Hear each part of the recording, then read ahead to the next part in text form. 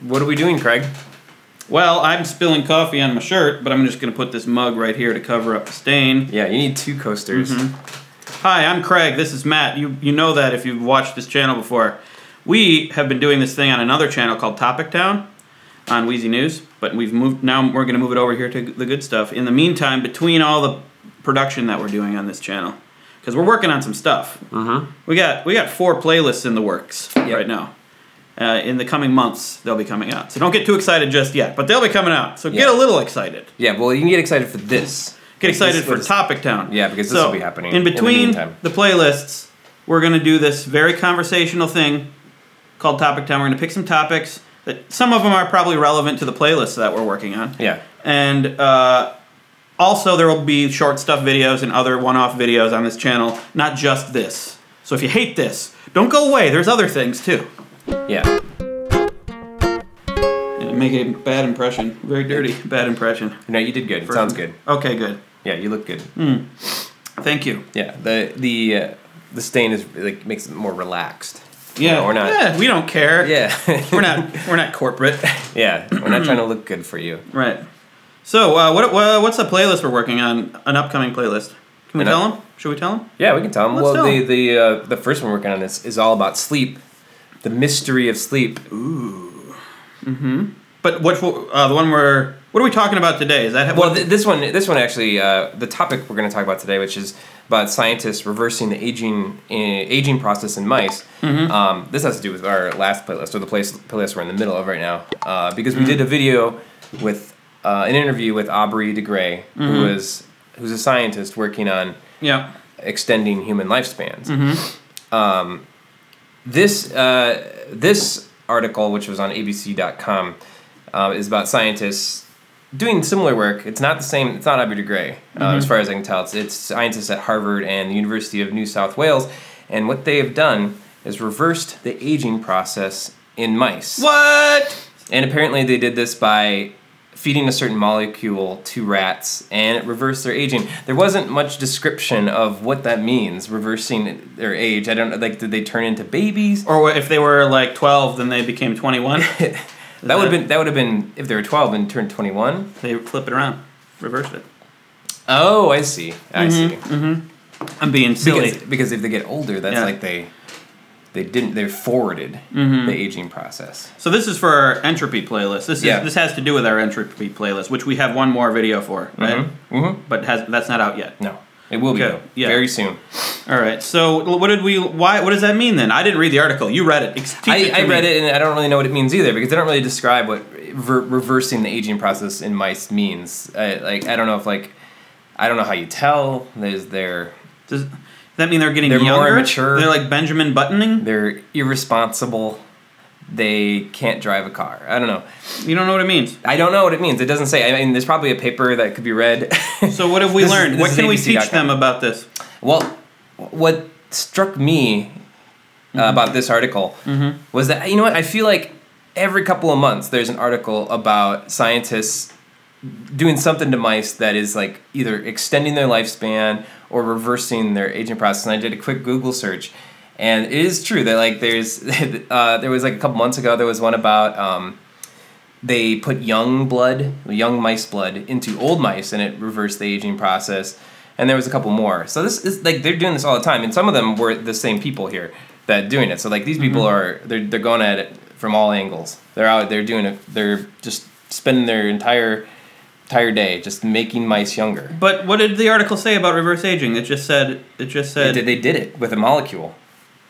But it didn't explain more. See, this is the importance of research and not believe in everything you read. You got to go more in depth to what they mean, because I've discovered when we do research on things that journalists, bless their hearts, tend maybe not the most respectable ones, tend to amp up the story with their words just to get people to read, when it's reverse aging. So that means they're actually becoming Benjamin Button, and they're going to become little baby mice. That's playing fast and loose with words, journalists. You know, I'm sure this is important, you know, scientifically, but and maybe the actual like nuance of reverse aging is a little maybe it's a little too complicated for an ABC.com article. That's only 200 words long. Yeah. But it would be interesting to know exactly what they mean by reversing the aging of ice. I wish news articles. Maybe we'll get to this point someday in society, but I wish we'll get to a point where news articles work more like Wikipedia, and it's like links in the articles to more detail. Like you go to an article. Yeah, another article. The article did not have a link to the paper or anything like that. That's what I was hoping. Yeah, it's because they have invested interest in keeping people on their website. Yeah, to make money. They don't want to link people. Someday, hopefully, society. We abandon that and we just care more about learning and about information, which is what we're trying to do here on The Good Stuff. Yeah. Right? Yeah. All right. Yeah. Scientific journalism aside, I want to move on to a couple of things about this article that I thought about. Sure. One, there was Dr. Sinclair was one of the guys who was involved in this. And he has a quote here. He says, some people say it's like playing God and, reversing aging and stuff like that. But he says that it would have been the same back in the days before antibiotics. That people would have thought the same thing about antibiotics, that was playing God, which I think I disagree with. I don't think people back in the day... We have creaky chairs, by the way. Just stay very still. Okay. But I think back in the day, before we had antibiotics, when people were dying of diseases and infections, I don't think people would have thought that antibiotics was like playing God. Because I think the difference is that aging... disease, I don't think people ever thought disease and infection was a natural thing. People didn't think he should get sick and die. Yeah. Because that happened to young people. That would happen to young people, and when that happened to young people, it was a tragedy. It didn't seem like it was meant to happen. Yeah. But aging, everybody gets old. When people everybody gets old and everybody dies. So that seems like a natural thing. So I feel doesn't Aubrey de Grey, didn't he think of aging as a disease? Didn't he think of it as a condition? You can, but that isn't the way people have thought about it. People have thought about aging as just the natural process of life, but I don't think people have thought about disease that way. So it's you don't think so? Are you sure?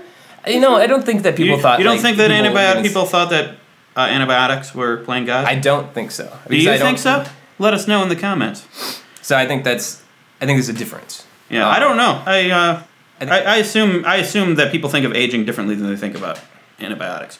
But maybe someday we'll get to the point where technology can allow us to extend aging a lot more, and then we might start to think of it as a disease. Yeah, I think that it could be thought of that way, but I don't think people think about it the same way. Right now, they probably think about it like you're playing God. These scientists probably think of it that way. We're not sponsored by WBEZ, but that is a good public radio station here in Chicago.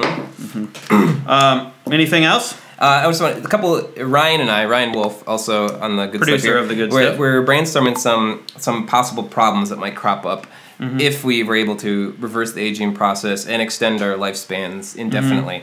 One of the things we thought about was, I assumed that once we are able to stop aging and increase our lifespan, we're actually going to encounter problems we've never encountered before. And that's kind of what we, now that we've increased our lifespan, now versus 100 years ago, and we're experiencing different problems like heart disease, cancer is a bigger killer because we're living long enough to experience those diseases, and they become a big problem. So I feel like if we keep extending our lifespan, there's going to be these other problems that we've never really had to deal with. And Ryan and I were trying to figure out what would they be? What would these problems be? One is our organs becoming sentient and trying to take over the body. Like your liver starts to have a mind of its own, and it wants to be in control. That's highly theoretical. Is that your idea? Is that your idea? No, I think this was Ryan's idea. It sounds like your idea. Yeah. This is Ryan's idea. Okay. But I endorsed it. So that's something we got to watch out for. I'm not worried about that. Once you're living for thousands of years, maybe your spleen is going to want to go somewhere else. You think your spleen is going to evolve a brain? It needs. You don't know. It needs your brain. I don't buy it. It's gonna, it'll use something. Move on, please. And I think we're gonna have to deal with all these immortal mice that we're creating. There's gonna be mice that you can't kill. They're gonna be everywhere. That might actually be a real problem. if they suddenly got an immortal mouse got loose and started breeding. Yeah. That might be a problem. Yeah, we're gonna need to make immortal cats. But then again, if we're living long enough, I think we can figure out a way to. We'll have so much education and we'll know so much more about mice. We'll build a better mousetrap. We'll build a bigger mousetrap. Yeah, sure. A longer lasting mousetrap. Another thing, pets.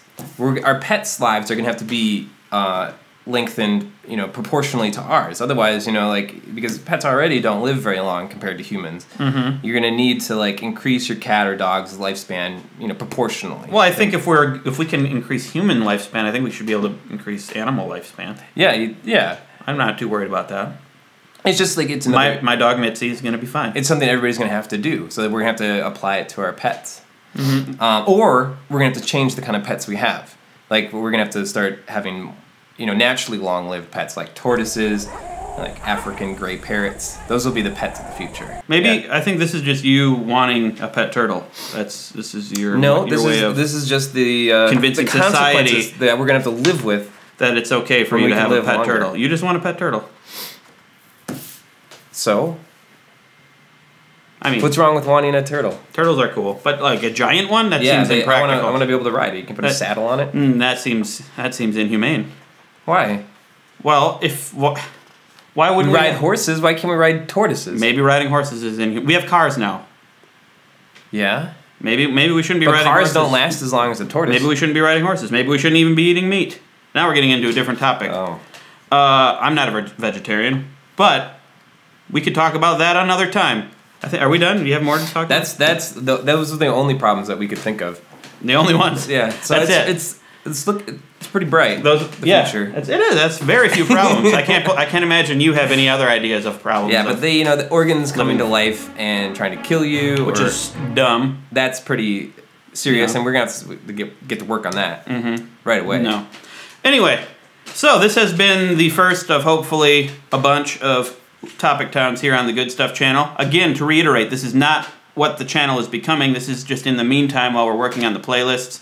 This will be, just extrapolating on the things we've talked about in previous videos. This is like a outlet of knowledge. Yeah, I mean, right here, from here to you. Yeah, you gotta let that knowledge pressure out. Yeah, you gotta spray the knowledge spray all over. Okay, it's getting weird. I think we're done. So. Until next time, thank you for watching. Bye. Bye.